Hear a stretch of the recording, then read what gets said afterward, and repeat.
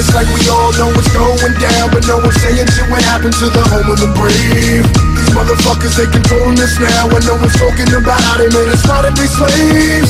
And everybody's just walking around, heading the clouds, who wanna wake up to a dead in the grave. By then it's too late, we need to be ready to raise up. Welcome to the end of days. Everybody is slaves, only some are aware that the government releasing poison in the air. That's the reason I collect so many guns in my lair. I ain't never caught slipping, never underprepared. Yeah, they shade sign on me, they just spray it proudly. George Bush, the grandson of Alistair Crowley. They want you to believe the lie that the enemy's Saudi. The enemy ain't Saudi, the enemy around me. It's fluoride in the water, but nobody know that. It's also a prominent ingredient in Prozac. For real?